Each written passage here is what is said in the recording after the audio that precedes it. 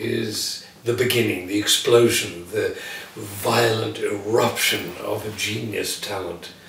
And so here we are together working out this amazing work. It's huge in size and its problems are great, but its challenges and its joys are also extraordinary.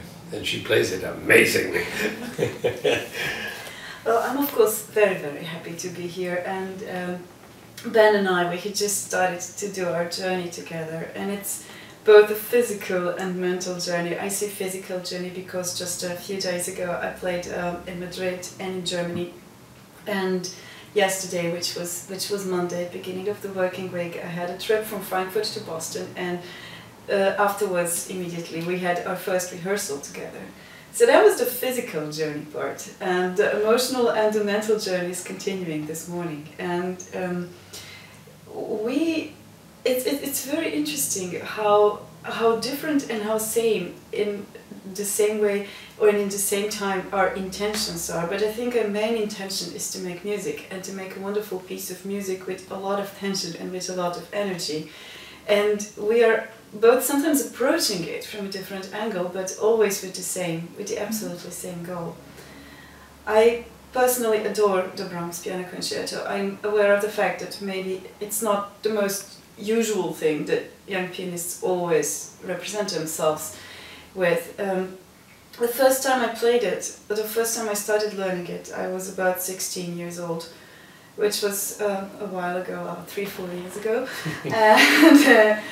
And what I love about the Brahms Concerto is not only, as Ben said, that it's an amazing symphonic work, but in the very beginning I'm aware of the fact that Brahms had meant it to be a vocal, actually a choral work.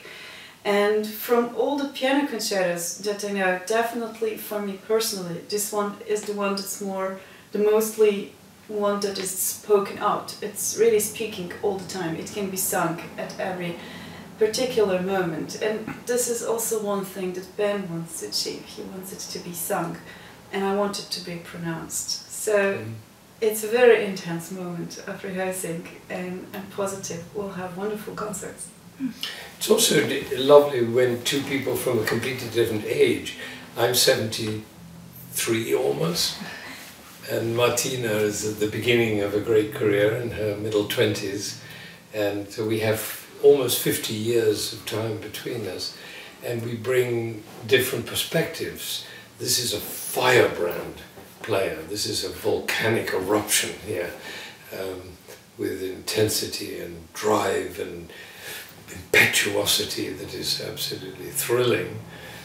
And maybe because of my age and long view, I take a very broad view, so it's a kind of combination. It's like melding something together. And we just began, we played last night in the rehearsal, but in the discussion this morning we began to really mold it like sculptors, trying to find the shape and the timing and the expression, and it's very exciting.